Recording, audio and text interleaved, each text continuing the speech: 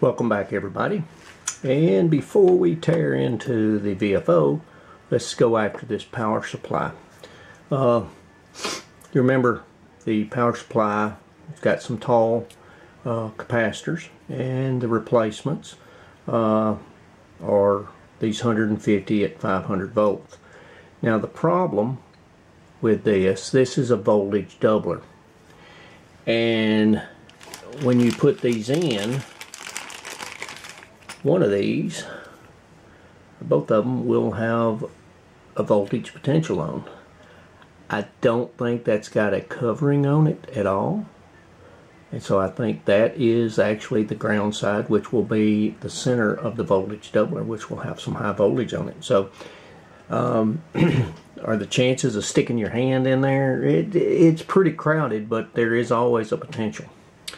So what I've decided to do is the old heat kit capacitors that I pulled out of the power supply, I removed the top disc, the plastic disc, and I'm going to glue them on top. And somewhere down the line somebody's going to see that part number and going to say, whoa, what's that? What's that? So anyway, that's my plan. Is I've got a couple of these that I can just glue on the top, and that'll prevent anybody that inadvertently touching it if they were to be in there for some unreason. For some reason, I don't know why they would be, but it may be unsuspecting. Somebody gets in there and doesn't realize, well, it's just the top of a cap, So the potential's there. Got a little messy with the glue here, but that doesn't really matter as long as the tops are protected. Okay, the kit comes with the bleeder resistors, which are 470K 1 watt resistors, and 0.01 microfarad capacitors at 1 kV. So it's easier to go ahead and assemble this before we get started. So basically what I'm going to do is I'm going to take and I'm going to twist, make a twist or so around the resistor leads of the cap leads. And what I will do is I will solder this and then clip this lead and then put this across each one of these capacitors and push it down as far as I possibly can, so I'll have room for the wires, which you see up here. As you can see, these, zoom in, you can see it's pretty much replacing what's in there, but it's easier to go ahead and do this ahead of time before you and have it on the capacitors when you stick it in. I want to leave as much of this lead possible to put these wires on. Okay, maybe that's focused good. What I did is I soldered these, I clipped the capacitor leads off, and then I wrapped the resistor leads around it to kind of stand it up a little bit for heat dissipation, and push the wires all the way down on the terminal, because there's not much terminal here to solder to, but it's still enough. And then I solder this. Now I'll do the other one the same way, and then we'll pull the old ones out, and we'll make sure we get the polarity of these things right. Before we start tearing this out, let's go over how this is laid out. The two high voltage capacitors, these are the originals.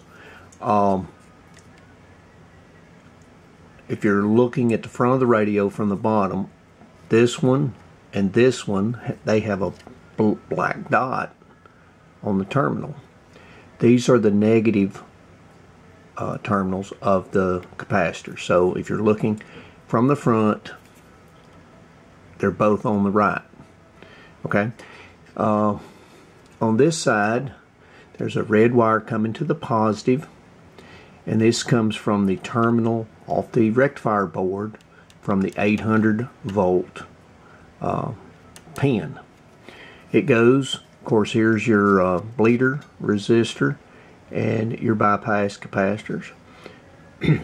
Here's the jumper between the negative and the positive of this capacitor. This lead goes down, goes behind this cable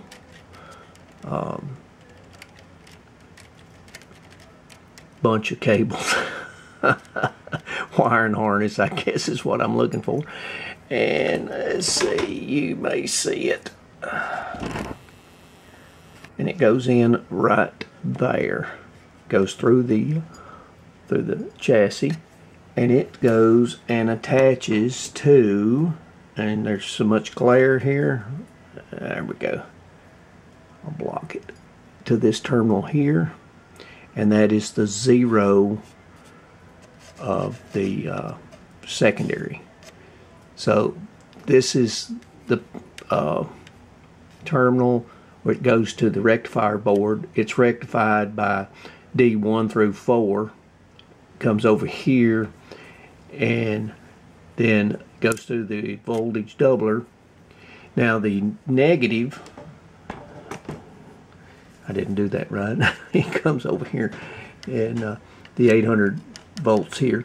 This is where the other terminal of the transformer comes to the positive and the negative junction of these two capacitors. Right here is the negative. It's hard to stay on camera, guys.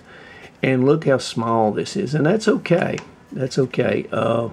It's, you know, that's probably a size 18, maybe 20 wire.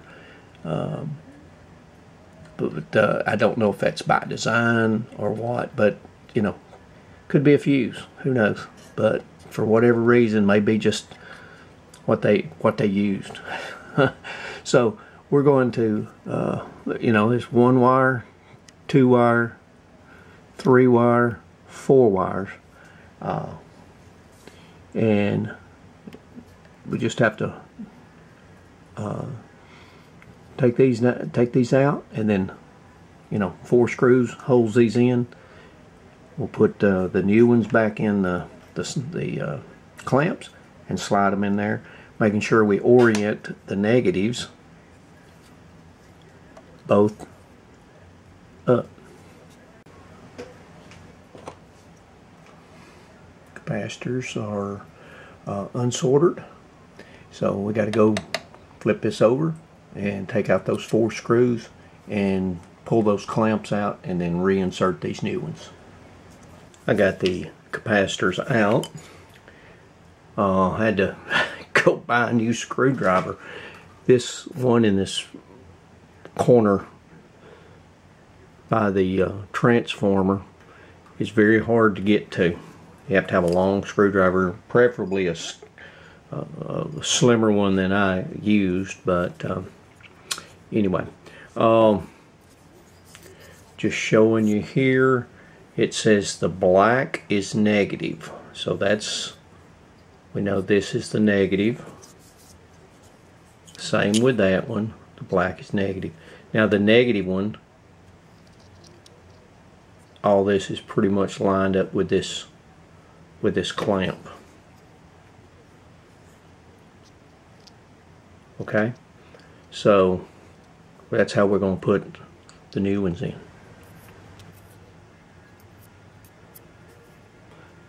Line that up. That's the negative one. Let's do the other one. Okay, capacitors are in place. The negative one is up. The negative one is up.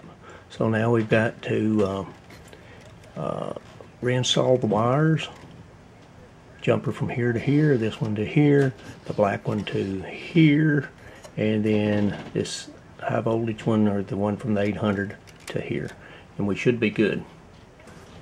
Alright, those are put back in place.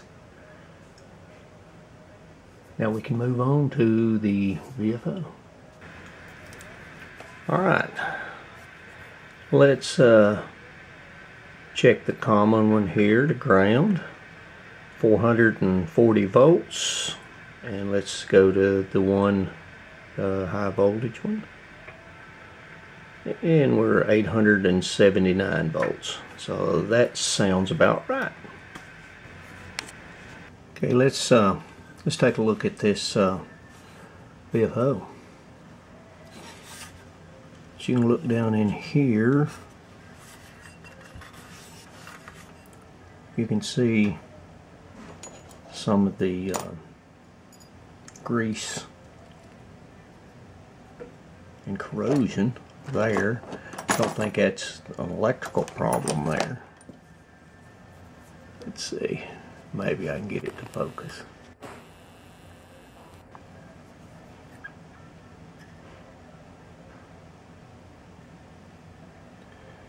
And it's just hard grease. What we'll do is we'll I mean, the mechanism seems to work okay, but it's just needs cleaning and lubricating. I think the problem is going to be back in here, and like I've said before, if you'll go and watch, I'll try to provide a link to it. It's called The Radio Shop. Guy's buddy, very detailed, very knowledgeable, does a great job. Does two of these. He shows one in detail, the other one he just, you know, kind of, I'm done with it. But and then when he tore into the other VFO, he put some detail to it because it you know, it was important. So anyway, there's 2 screws, one on the top,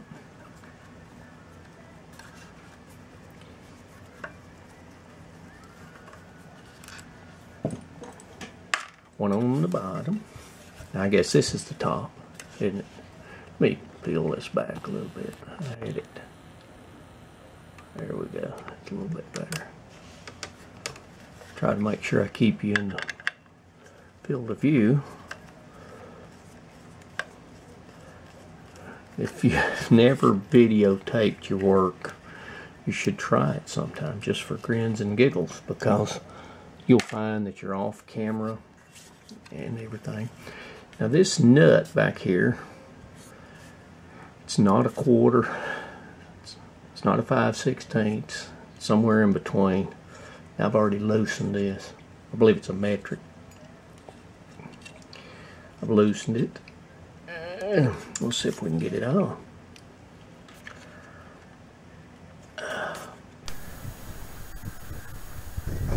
Okay, maybe I won't. There was very little corrosion. I thought it was corrosion. It was just that grease. And I think I got it all out. I think that looks pretty good.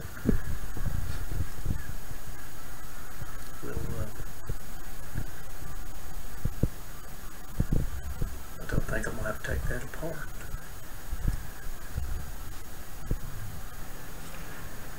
Yeah, I cheated.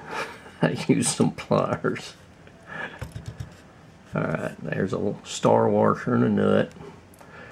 Each one of those screws had a star washer also. Alright, now this should just come off. Now, like I said, I've been in this before years ago. Very tight fit. Yeah, one more important piece. There are 3 washers on this stud that comes through the can that nut went on, and the reason being is it keeps from crushing the case of the VFO. So that's basically a spacer is what that is. So don't lose those. Make sure, you know, you put them in a safe place and put them back on before you put it back together. So let's see if we can see some issues in here. Let's close these plates so we don't mess with them. Alright, let's see if I can get a little light on the subject. Maybe it won't go crazy on the focus. Get my strap out of the way.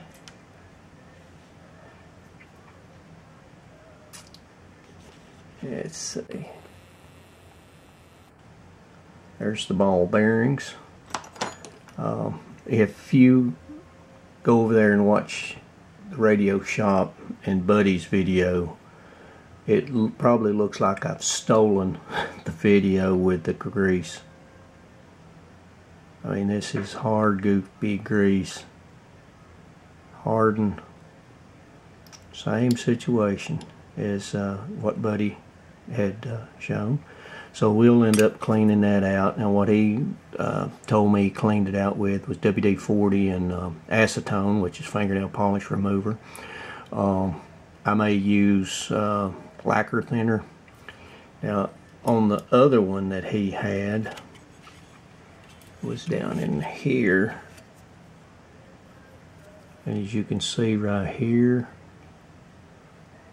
and I really wish I could get you a good picture right there. And we'll see what we had.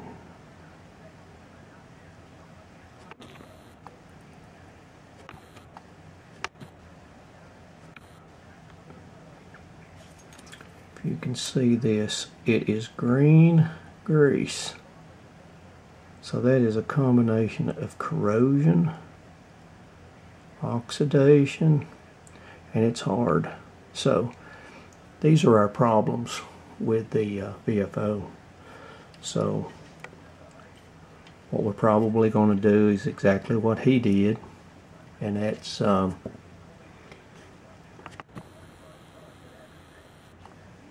we'll take this plug out, bend these little plugs in, pull it all the way out so that we can get to this clip, which grounds back here that you can see. I think you can see it flaking off, and it's green. So it is, you know, that's our problem, one of our problems. And then this black wire is grounded here, but it's also soldered into the hole that clip is also soldered into. So we're going to desolder that, get it out, clean all this mess up, clean all this up, re-lubricate this, lubricate this up here, and he suggests that we pull this board and look at the solder traces in there, so and check those out and everything. Now back in the day, I'm trying to think which one. I want to say it was this one. It was an FET, and I had a problem with this. It would quit working, and I pulled it out and I would heat it, I would freeze it, could not make it quit. I'd put it back together, it'd be going down the road, and it would just quit again. So I finally ended up bolting this VFO up on top of the chassis with it open, and I dared it to quit. I run it 24/7, and in a few days it quit, and I didn't know what it was, and I found it was this, I believe it was this FET went south, and it wasn't heat or cold sensitive, it just was random. So I changed it and never had no more trouble. But that's our game plan. A little bit of cleaning, and then put this back together, and then we'll try the radio. Okay, trying to get you a close-up of this grease. as you can see,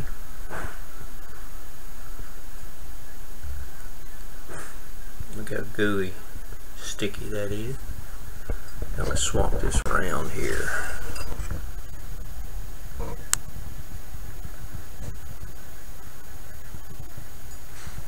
You can see that's grease and corrosion in there.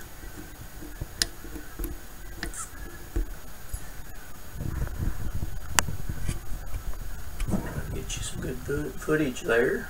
Hopefully you can see that. And that's our challenge. Okay. I've cleaned this out. Haven't lubed it yet, but as you can see, it's a whole lot better. Alright, let's go to the other end. Okay, maybe I won't. There was very little corrosion. I thought it was corrosion. It was just that grease. And I think I got it all out. I think that looks pretty good.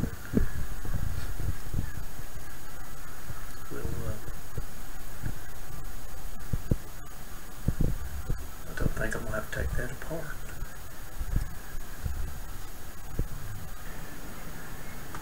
Okay, so I've cleaned everything. I'm gonna take this apart now. Things are gonna fly every which way. But there is a knurled nut, which I have, and it comes off.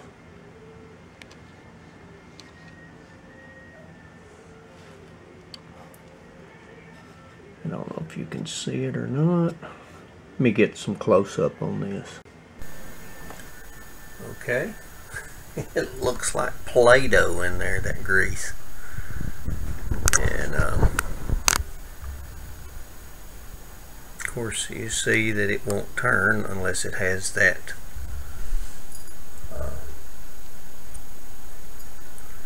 nut on there. And if you look down in there, you can see some more grease.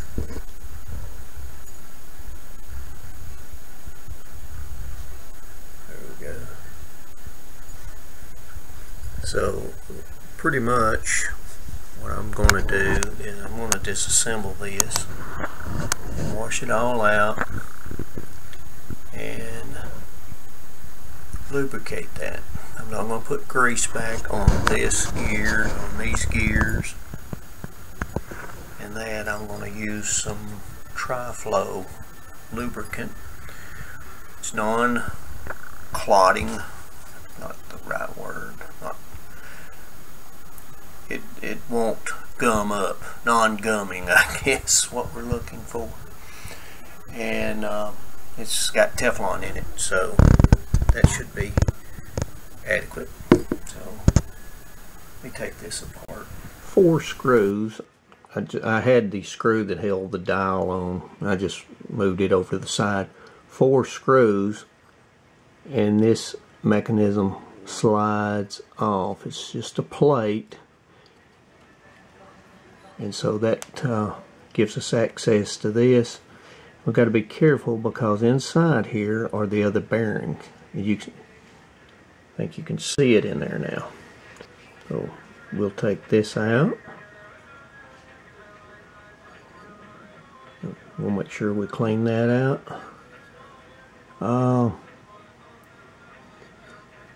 Not sure if that's another bearing race or it's just made into that. I think it's made into that, but this is the grease. Just have to clean it out. And there's the other ball bearing. Never catch it on camera, do we? Anyway, I'm just going to put this in some alcohol and clean all this up and then start putting it back together. The ball bearing on the right is one of the three that goes around the shaft. The one on the left is one of the ones that goes in the center. So as you can see, it is a smaller ball bearing. So don't get them mixed up. I soaked the parts, got the ball bearings out, soaked this shaft in alcohol. I took a hummingbird feeder brush and rodded this out and cleaned the holes and everything like that. Well, I got to looking for the spring. I said, oh no, I've lost this one-of-a-kind spring. And then I found it on the hummingbird feeder cleaner. Knocked plaque, that scared me. That knocked plaque loose and ain't moved in 20 years. But anyway, that is all clean. We're going to start putting it back together now. And so we begin now by, let me get everything ready. Let's see if we can put this back together. I've slipped that back in there and it fell right back out. So I'm going to take and go ahead and put the spring down in there. And I'll use this as a ramrod and put it down in there. Well, it come back out, see? Alright, now we will fit this back on here. And got to make sure this meshes. And then we put these screws back in here.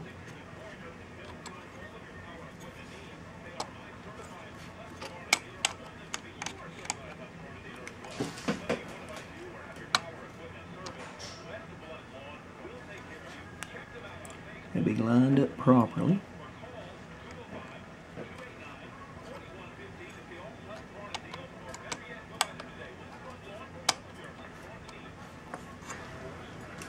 The reason it wasn't aligning, this gear had dropped down just a little bit, so it had to go in that hole, and then these are flush. Let me put the screws back in. Okay, got the screws on. Also put the screw that holds the dial on. Gonna go ahead and drop this bearing down in here, and hopefully it won't fall out.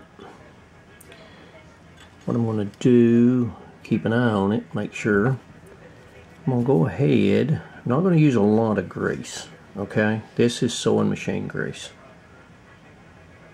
Some people use white lithium. I'm going to use this mainly on the bearings themselves. And this one is just to hold that one in place. I almost got it all the way back together and realized that I had run out of memory on my camera. So we've put this plate back on. We have dropped the spring back down in there and a ball bearing. There's another ball bearing on the end of this shaft, and I've used Singer sewing machine grease. I put just enough to hold the 3 ball bearings in, and I'm going to put that back down in there and try to keep from knocking the ball bearings out. Okay, now remember, this is it's got a race and a flat side, so the bearing race goes towards the bearings, and then the nut goes on here. and I just lost a bearing.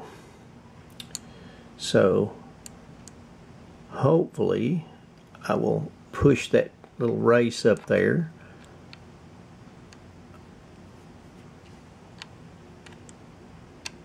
Push the race up there.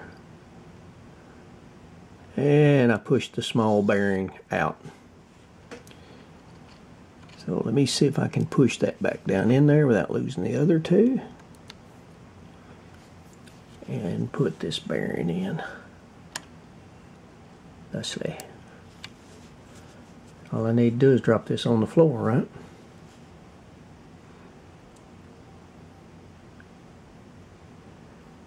And your hands are always in the way.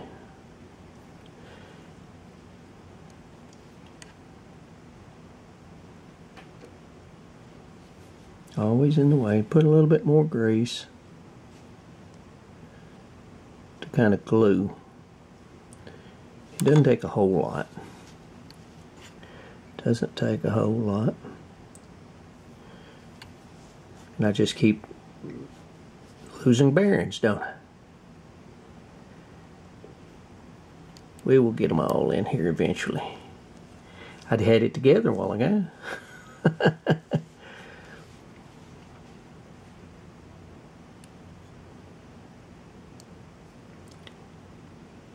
Alright, now we want to put this race on there. If we get that race on there with those bearings up there, we'll be okay. Apologize about the... Now this will go on, the nut will go on. Now you see there's a gap right here, and this is loose.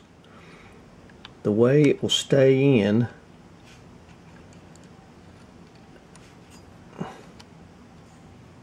okay, in order to tighten this,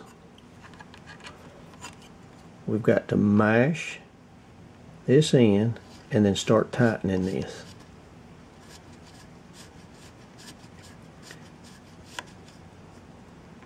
Hand tighten it. Now this should not come back out when I release it. And then we should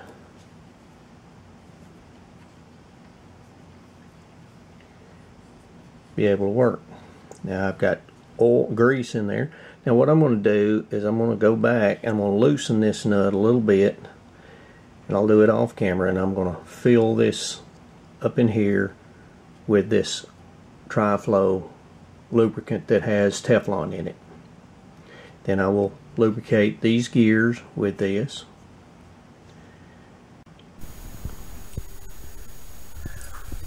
Okay, I've lubricated this with that tri-flow lubricant with Teflon. It read several articles that recommend that for VFOs because it doesn't gum up, and so I'm going to try it. Apparently other people have had success with it, so I lubed that, and I lubed the spring on the end with that. This nut, if you crank it down too tight, then it makes this mechanism is really tight. But I've loosened it off just a little bit, and it's really smooth right now. These are lubed with the same tri-flow lubricant with Teflon. So we're going to put this back together and call this good. Going to start putting the VFO back together. This is the torque bearing, I guess you'd call it, on the front of the radio. If you look, I'm rolling it around. It looks pretty good. Moves around. I'm going to put some more of that tri-flow oil, lubricant in there, and before I mount it. Just kind of let it sit there and roll it around, make sure it gets a good coating of it. And then we'll put this back together. The one thing you've got to remember is to put those 3 washers back on here to keep the case from caving in when you tighten the nut up on the back. This typically had some Loctite on it, and if you don't have any Loctite, I just put a little clear fingernail polish on it just to keep it from backing out a little. We got the VFO put back in, the fixed board, the AVR, the automatic voltage regulator board mounted back. That's this board. I have replaced the lamps, which were incandescent, and now they're LED, and I used the cool blue.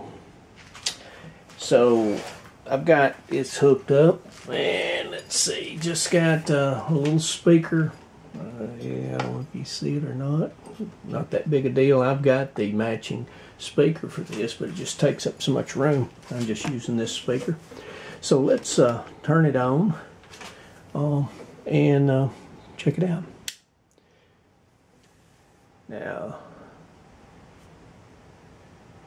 on camera, that's kind of bright and washed out, but it's really a cool blue, and I really like it. So let's see if what. Before the word leaks out about all the Americans that.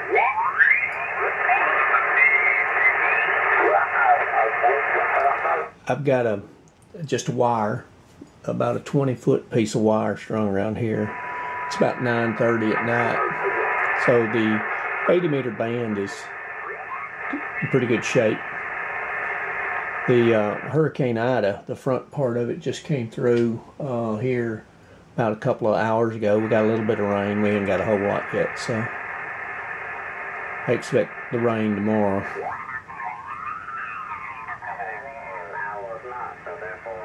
They bet and they lost.